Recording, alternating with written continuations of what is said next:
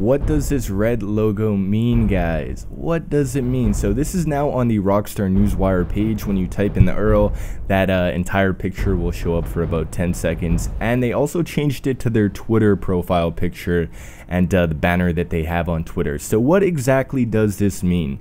A lot of people are speculating that it means that Red Dead Redemption 2 is the next game that Rockstar is going to release. This of course makes a lot of sense, as the colors and the font used in this red Rockstar logo picture actually does match previous Red Dead Redemption graphics. So although we can't be 100% sure that the next game that is going to be coming out in the Rockstar franchise is Red Dead Redemption 2, I would say it is 99% guaranteed. It is very unlikely that Grand Theft Auto 6 would come out before a sequel of Red Dead Redemption comes out, as it has been many years since Red Dead initially came out. It came out about 3 years before Grand Theft Auto 5 and was a very popular game, so a sequel has been speculated about for quite a long time.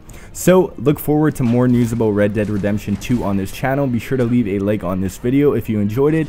Also, if you guys are interested in playing the Infinite Warfare Call of Duty beta that is currently out, I will have another link on the screen for you guys to click, and it will show you how to get free beta codes. Anyways guys, that is it for the video. If you guys are new to the channel, be sure to subscribe. Otherwise, I'm out.